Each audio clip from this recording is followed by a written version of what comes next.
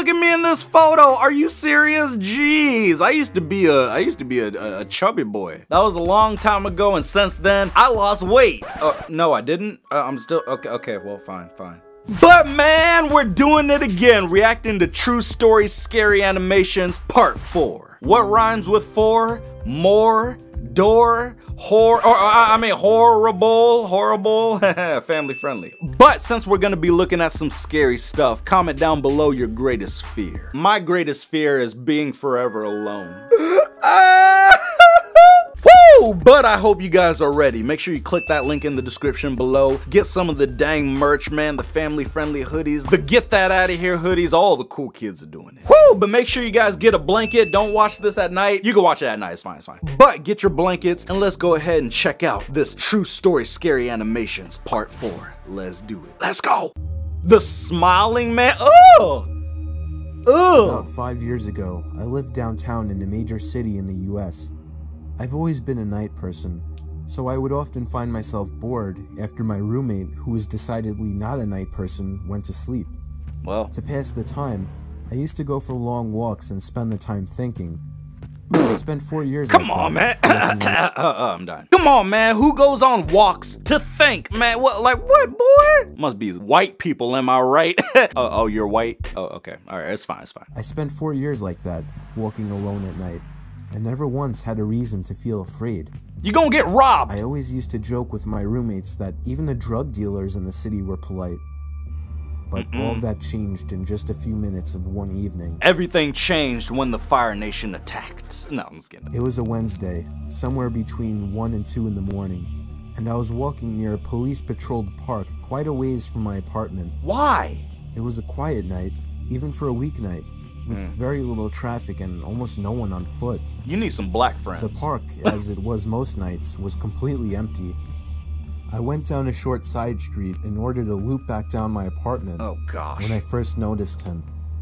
At the far end of the street, on my side, was the silhouette of a man dancing. It was a strange dance, similar to a waltz, but he finished each box with an odd forward stride. That's so creepy. I guess you could say he was dance walking, headed straight for me. Seriously? Deciding he was probably drunk, I stepped as close as I could to the road to give him the majority of the sidewalk to pass me.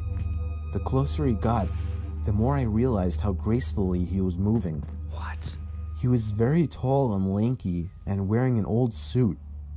He danced closer still, until I could make out his face. Come on now, don't make fun of the man's suit. He could have gotten that from Men's Warehouse, which, you know, they got some good suits. I don't wear suits, so I wouldn't know. But yeah. Run, man! Eyes were open wide, head tilted back slightly, looking off at the sky. Oh my gosh. His mouth was formed in a painfully wide cartoon of a smile.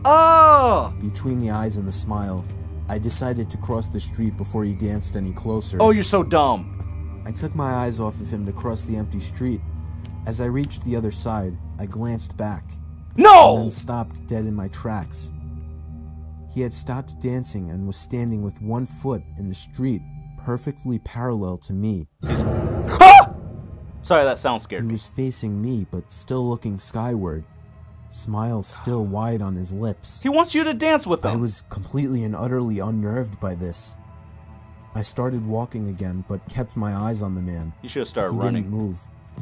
Once I had put about half a block between us, I turned away from him for a moment to watch the sidewalk in front of me. The street and sidewalk ahead of me were completely empty. Still unnerved, I looked back to where he had been standing to find him gone. For the briefest of moments, I felt relieved. There's a reason that nobody is walking on the sidewalks, because the smiling man is out there, man. I swear, white people always investigating. Until I noticed him. He had crossed the street and was now slightly crouched down. I couldn't tell for sure due to the distance and the shadows, but I was certain he was facing me. Oh my gosh. I had looked away from him for no more than 10 seconds, so it was clear that he had moved fast. I was so shocked and I stood there for some time, staring at him. And then he started moving toward me again. This is how people get kidnapped, boy. You better put on your Nikes and start running. He took giant, exaggerated, tiptoed steps, as if he were a cartoon character sneaking up on someone. He's on crack! Except he was moving very, very quickly. I'd like to say at this point that I ran away or pulled out my pepper spray or cell phone or anything at all, but I didn't. I just stood there, completely frozen, as the smiling man crept toward me. And then he stopped again, about a car length away from me. Wow. Still smiling his smile, still looking to the sky. When I finally found my voice, I blurted out the first thing that came to mind. What I meant to ask was, "What the f*** do you want?" in an angry, commanding tone. What came out was a whimper. What the fuck? Regardless of whether or not humans can smell fear, they can certainly hear it. I heard it in my own voice, and that only made me more afraid. But he didn't react to it at all. He just stood there, smiling. And then, after what felt like forever, he turned around, very slowly, and started dance-walking away. Just like that. Jeez. Not wanting to turn my back to him again, I just watched him go, until he was far enough away to almost be out of sight. Oh my gosh, the dancing man is on LSD. He's seeing stars with eyeballs on him. It's crazy. I realized something. What? He wasn't moving away anymore, nor was he dancing. Oh no. I watched in horror as the distant shape of him got bigger and bigger. He was coming back my way. Oh my god. He was coming back my way, and this time he was running. I ran too. I ran until I was off the side road and back onto a better lit road with sparse traffic. You dummy. Looking behind me then, he was nowhere to be found. The rest of my way home, I kept glancing over my shoulder, always expecting to see his stupid smile. Stupid smile. But he was never there. I lived in that city for 6 months after that, and I never went out for another walk. There was something about his face that always haunted me. He didn't look drunk. He didn't look high. What? He looked completely and utterly insane. Oh! And that's a very, very scary thing to see. The smiling man! Oh, hey! No. Oh my gosh, man, that is a Joker Grinch smile right there. Seriously, I cannot believe this white man would just stand there while that thing's running at him. Like, why? I bet you I would have pulled out my slingshot and bam, it would have been over. Then again, I wouldn't have gone on a walk at night in the first place, because I'm smart. Because I graduated from DeVry University. Yeah. Dishonor! Dishonor upon your whole family! Oh jeez, I hope you guys never do that. Like, don't go walking around a sketchy town at night. Otherwise, you might run into the smiling man. Okay, let's move on to another one. Scary True Horse. Oh, that's kind of...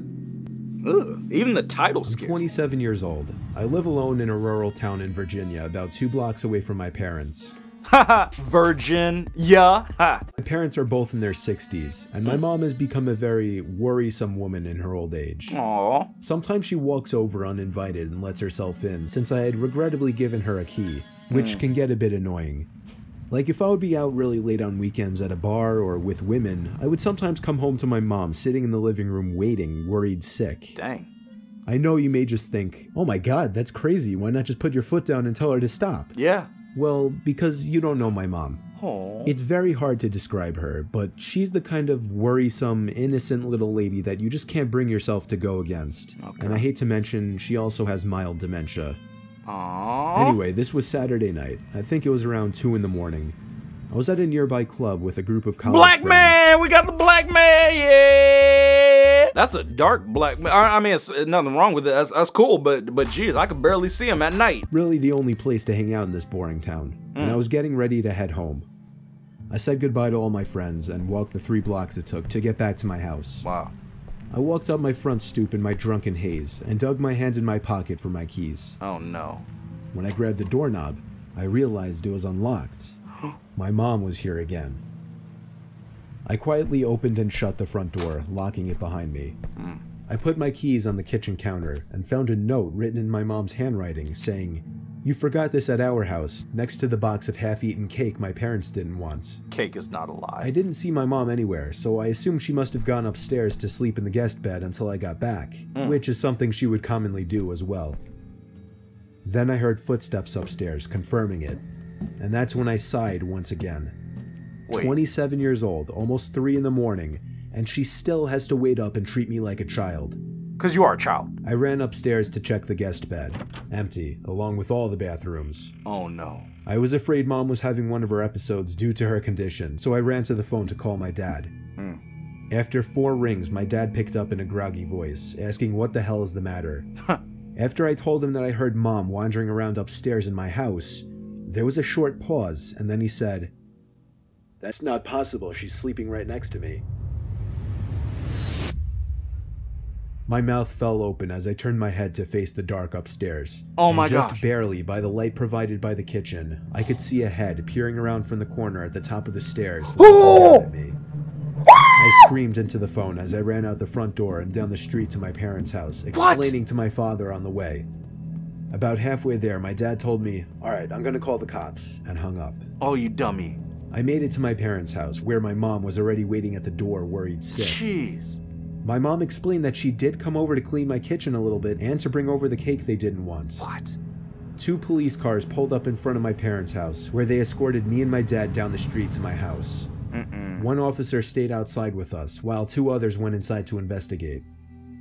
It felt like 15 minutes before they came back outside and said it was clear. Wow. They checked the crawl space, the attic, everything. There was really nothing for me to report, other than the door was left unlocked and I saw the outline of a head upstairs before I ran for it. Time to move. Still, I didn't feel safe sleeping in there that night, so I went back to my parents' house. Yeah. Me and my dad are certain that my mom simply forgot to lock the door when she left, as her memory has been getting worse over the past few months. My dad has been stopping her from coming over alone from now on, which makes me both sad but also relieved. Some nights, I still get paranoid that whoever was in my house that night never left. What? And is still hiding in here somewhere.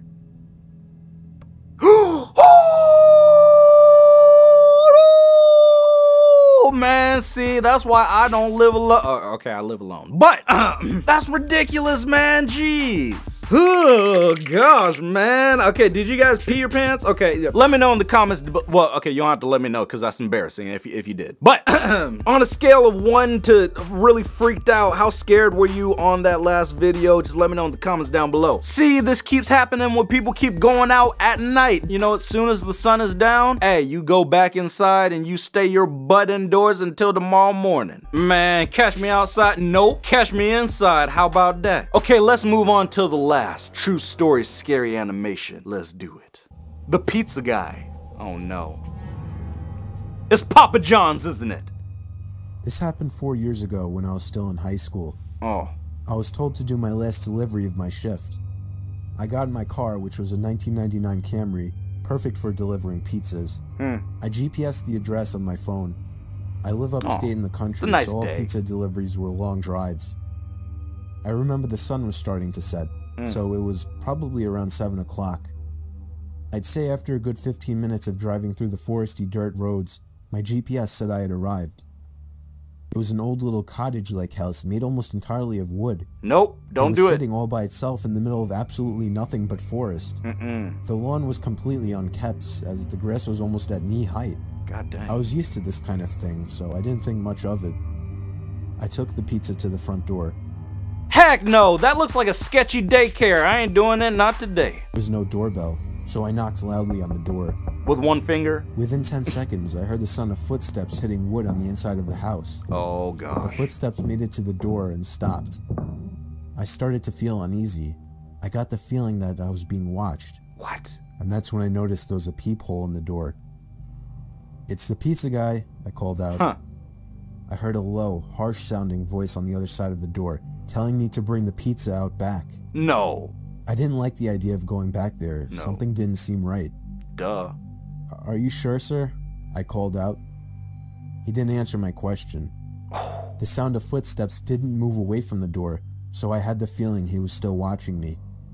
I almost found myself walking back to my car, but I decided I didn't want any trouble with my boss. Nope. The last time I brought a pizza back, he gave me attitude, so I reluctantly walked through the uncut grass and around the small house to the back. Who cares if your boss gives you attitude? At least you'll still be alive. Oh, Okay, look, at the next white people meeting, can y'all like talk about investigating sketchy houses and stuff? Just run. Anytime anything scary happens, run. In the small house to the back. Oh no. I remember there was a shed and a little patio back there. In the patio, there was a table with 4 chairs surrounding it. In one of the chairs, facing away from me, I saw the head of somebody sitting in the seat. Oh! I began walking over and said, "Excuse me," but the person didn't even move an inch. Oh my gosh. "Excuse me," I said again louder. Then from behind me, I heard, "Psst, over here." I turned around to see a man poking his head out from the corner of the house, Oh my looking God. at me with a crazed smile. "Come over here, I want to show you something." No. I freaked out, turned around, and ran around the house in the opposite direction. There's somebody back else, to my wait! car, for some reason still holding the pizza.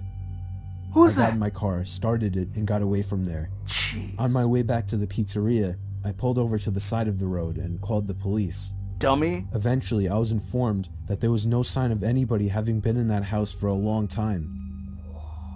I quit my delivery job a few days after that. Ha! Yeah. I have no idea what would have happened to me had I gone up to that man, but to this day, I still wish I just turned my head to see who or what was sitting in that patio chair. Heck no. Oh, what is that? What? Oh my gosh! Ah!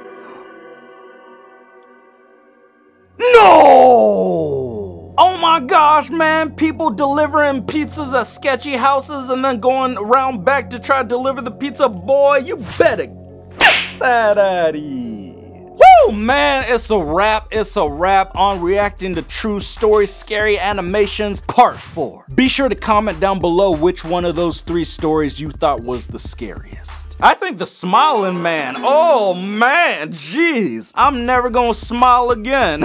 Oh crap, I smiled. But yeah, click those links in the description below and get some of the Dang Matt Smith merch. All the cool kids are doing it. And follow me on Instagram at Dang Matt Smith because all the cool kids are doing everything. Yeah. Woo! And click on the screen, check out another video, and see you guys next time. Peace.